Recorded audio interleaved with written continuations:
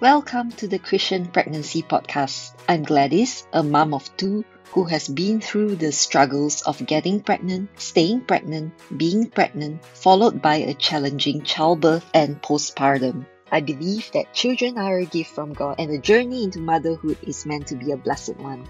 But the evil one has come to kill, steal, and destroy our joy and peace. And that is why so many are struggling with stress and fear in pregnancy, childbirth, and postpartum. As daughters of God, Jesus has come that we may have abundant life, and this abundant life includes joy and peace throughout your motherhood journey. If you're ready to overcome stress and fear in pregnancy, childbirth, and postpartum by applying God's word in your life, get ready for a peaceful and joyful ride into motherhood when you discover who you truly are and connect with your Heavenly Father in deeper ways. If you are ready to thrive and not just survive through your pregnancy, childbirth, and postpartum, hop on in, sit tight as we ride together into motherhood with Jesus at the wheel. Hi, daughter of God. Today we are going to talk about prayer over your baby while he or she is still in the womb. As a pregnant mom, one of your main concerns is likely to be the growth and development of your baby. That was certainly one of my biggest concerns, especially due to the 3 miscarriages that I had where my baby did not form perfectly. Now, to start off, let me say that when God created man, He created Adam. He was made perfect and there was no death or decay. However, due to sin that entered the world and mankind, we are now living in a fallen world which is no longer perfect as it should be, as God had created in the beginning. So that is why there is sickness, illnesses, and deformity, because this is the reality of living in the fallen world where things are broken and our bodies are not in the perfect condition and may not function as they should have been when God first created man in the Garden of Eden. And this is also why miscarriages happen. It is simply the baby not being able to be born or continue developing normally and healthily because of some reason. Sometimes we know the reason and sometimes we don't. And all these are part of living in the fallen world where things like these do happen. We may fall ill, we may catch a disease, and things like miscarriages do happen. That being said, there's always power in prayer. We can definitely pray to ask God to intervene in any situation and ask Him for a miracle. And when we do so, we partner with God and ask Him to change things supernaturally only with His power. Jesus prayed in the Lord's Prayer, "Your will be done on earth as it is in heaven." And part of God's will as it is in heaven is that there is no more sickness and illnesses in heaven, in addition to being connected to God and being with Him forevermore. So, we can definitely pray and we should pray for our baby's development to be perfect during pregnancy. Now, one way of doing this is to get one of those pregnancy books where they talk about the growth and development of the baby week by week. For example, the heart is formed in the earlier stage of the pregnancy, then the other organs and systems such as the eyes, the lungs, intestines, and so on. You can get any of these books or even search through the internet and find out how your baby is developing in that particular week and make it a prayer that week to pray specifically for that part of your baby that is forming in that week. And you can also speak life in Jesus' name over each of the parts that are being formed in your baby. For example, for the heart, pray that the heart beats well at the right pace and not to be too fast or too slow. Pray for the perfect formation of each heart's chamber and valve, and pray even into the future that your baby will be protected from any heart disease. Speak life in Jesus' name that the heart will be healthy. For the eyes, you can pray for perfect eyesight with no abnormalities such as color blindness for the corneas and the nerves to be in the eyes to form perfectly and work perfectly well. Pray that as your baby grows up, his or her eyesight will continue to be perfect with no short-sightedness or nearsightedness. Speak life in Jesus' name over the eyes, that there will be no issues at all with his or her sight in any way. For the lungs, you can pray for good formation of each part of the lungs and all the blood vessels in the lungs to carry the oxygen well. Pray that when your baby draws his or her first breath, it will be well and strong, and the lungs would expand with air as he or she breathes the first breath of life. For the brain, pray and speak life that the nerves in the brain and the neurons will be functioning properly. So these are just some examples so that you can get an idea of what to pray for. You can cover it in prayer as specifically as you would like to, or even you could pray generally. Because, truthfully, God knows everything and we don't. God sees your heart when you pray for your baby. So even if you do not know all the details and specifics of what to pray, you can come confidently and boldly to ask Him for help in the development of your baby in the womb. This is the first part of praying where we are only praying about the physical development. Your baby is more than a physical being. He or she is a spiritual being. That means your baby has a spirit. Even from the moment of conception, your baby's spirit is joined to the physical body. We are made spirit, soul, and body. Our spirit is alive in God because we are daughters of God and we live in Him, and so does your baby's spirit. Your baby's spirit lives in God from the moment of conception. So when you pray for your baby, remember to pray over the spiritual aspect also. What I mean is to look beyond the physical aspects and into the spiritual aspect and pray for your baby's spirit to be well in the same way that I talked about previously in the physical. Let me give you some examples. Let's start from the head and moving downwards. Now remember, while this is all about praying for your baby, you can also pray this over your other children if you have any, and definitely pray this over yourself. Firstly, the brain, the mind. Pray for your baby to have a sound mind and the mind of Christ. In 1 Corinthians 2 verse 16, it says that we have the mind of Christ. Speak life over the mind, that the thoughts will be aligned to God's word. For the eyes, pray Ephesians 1 verse 18, which says, I pray that the eyes of your heart may be enlightened in order that you may know the hope to which He has called you, the riches of His glorious inheritance in His holy people.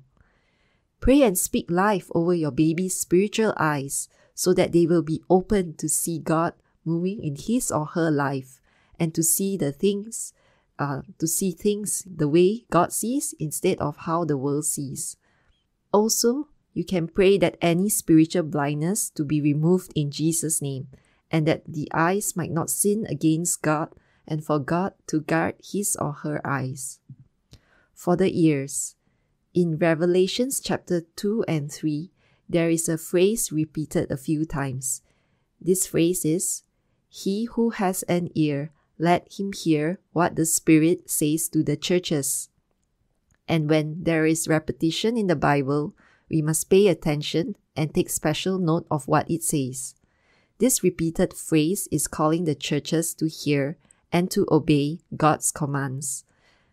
Pray that your baby's ears may be sensitive to hear God's voice and commands and to be willing to obey what he or she hears from God. Just as Samuel heard God calling to him at night, pray that your child would also hear when God calls and to be quick to obey and respond just like Samuel did, to respond to God and say, Yes, Lord, speak, I am listening. For the nose, pray that with every breath in your baby, he or she will bring glory and praise to the Lord. Psalm 150 verse 6 says, Let everything that has breath praise the Lord. And yes, that includes your baby and definitely you and me too. for the mouth. Now, there are many verses which relate to the mouth and speech. Here are some of them. I'll read through them. Firstly, Ephesians 4 verse 29. Do not let any unwholesome talk come out of your mouths, but only what is helpful for building others up according to their needs, that it may benefit those who listen. Psalm 19 verse 14. May these words of my mouth and this meditation of my heart be pleasing in your sight, Lord, my rock and my redeemer. Pray for your baby that as he or she grows up, he or she will speak words which are pleasing to God and speak words of encouragement to others that will build others up. Now for the tongue, pray that your baby will truly taste and see that the Lord is good, as it says in Psalms 34 verse 8. This is metaphorical and not to actually taste with the tongue to experience the sensation of taste, but it is to experience the goodness of God in his or her life, personally and experientially. This means not just knowing about God with head knowledge. Tasting and seeing that the Lord is good doesn't mean to have a good life without difficulty or trouble. On the contrary, it means to experience God in the midst of any trial or challenges, because there will definitely be trials and challenges in every person's life. Next, for the heart, again, there are many verses about the heart. The main one I like to speak on is Proverbs 4 verses 23. Proverbs 4 verse 23. Above all else, guard your heart, for everything you do flows from it. Pray that your baby's heart would be guarded from the things of the world and have a heart set on God. God has also called David a man after his own heart. So pray that your baby will have a heart after God's own heart. For the stomach, this to me personally speaks of contentment versus the desire for more, because I relate the stomach to food and hunger and desire. In 1 Timothy 6 verse 8, Paul wrote that if we have food and clothing, we will be content with that. This is in the context that we bring nothing into the world, and therefore we also cannot bring anything out from it. That speaks of contentment, being content with what the Lord has given to you in each stage of life.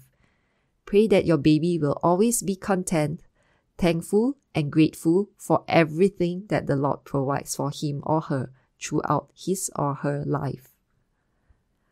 Also, you can pray that your baby would crave pure spiritual milk as they grow up in salvation, as it says in 1 Peter 2 verse 2. Let me read it for you. 1 Peter 2 verse 2 says, like newborn babies, crave pure spiritual milk, so that by it you may grow up in your salvation. Pray that your baby will grow up to know Jesus as Lord and Savior and receive the salvation that comes from Jesus alone. For the hands, the verse that comes to mind is the first part of Deuteronomy 28 verse 12, which says, the Lord will open for you his good treasure house, the heavens, to give rain to your land in its season, and to bless all the work of your hands.